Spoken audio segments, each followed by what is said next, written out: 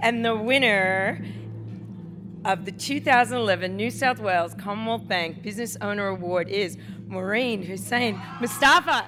I'm shaking.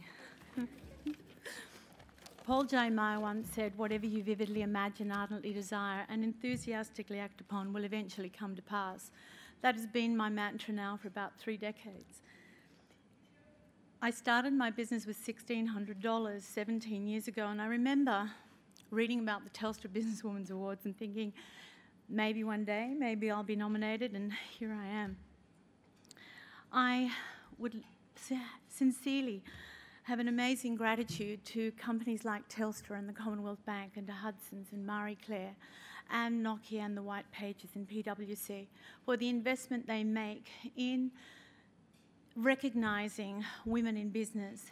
It is very hard when you're not part of the boys' club.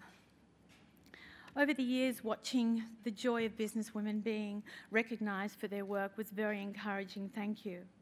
To my fellow finalist, Joe Haywood, your story is so inspiring, and I can't imagine doing what I've done with 4 children. Congratulations.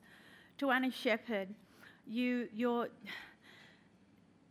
having the vision, following your mother's path and the personal things that you have done. Reading your bio was amazing. Congratulations. I salute both of you for your successes thus far.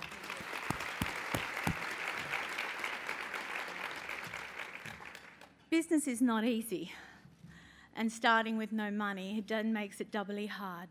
And my journey has been very difficult, but with some amazing memories. I started with 1 employee, and today I have 100. Too many to thank individually, but there is one special person in this room who came as a temp. Her name is Janice Gordon, and I thank you so much for your commitment and loyalty.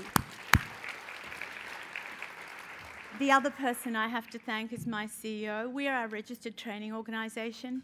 We have 28 different qualifications and have won Training Provider of the Year 2000, award-winning college. But my CEO, Russell Joshua, has actually taken us from an RTO to becoming soon a higher education provider, which I could not have done it without you. Thank you, Russell.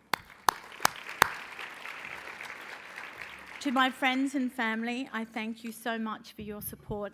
And last but not least, to my husband, who's always there. I love you, I thank you, and you complete me. Thank you.